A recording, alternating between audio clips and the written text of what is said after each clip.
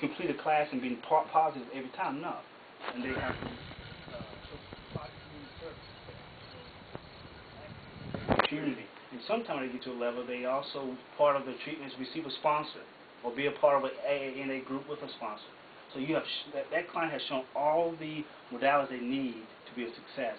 Then we dictate their success. And is that reset for status, and you present that, or I would present that yes, to a report for you to the court to then discharge them? Yes. So it's ultimately up to the court. So you don't discharge them, the court does? Yes. Now, do all the counties pay the same fee to you every year? Which fees? The $25,000 a year. Smaller counties is 25, larger counties is 35. Now, the grant money we gave you, where is that money actually at this point? Mercer County. It's in Mercer County. Yes. Now, just for a question, just for the sake of a question, if we were to decide next week that we wanted to withdraw from your program, is any of that grant money left for us to retrieve, or is that gone? No, I mean... Do you want the financial? Here's what's left. So there is money left. Yeah. Set aside for us. Yes. Okay, and so we've just been expending it on salaries and other incidentals and the car. Yes. Is the car being used now, Mr. Reynolds? Yes. To what uses is the car?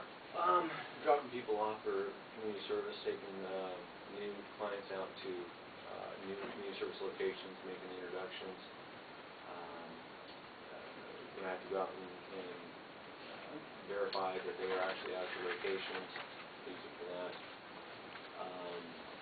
Finding new community service locations, huge county, you know, and when I go up to the north end of the county looking for locations for community service, you know, it's 50 miles right there, and then, you know, it's pretty much almost an all-day event, you know, going around from place to place. Are they supervised, the community service activities? Yes, they're supervised by a local community service. Where we're doing, give an example, we're doing the courthouse. Okay, Gary here supervises the community service worker that I have on site. The community service worker reports her every day to Gary, and then he comes over to the day report center for his substance use classes, life skills, AA class, that sort of thing. And there's numerous sites. Bad guy. Are they all governmental entity sites? All government or nonprofit organizations. It's the only places that we do community service at.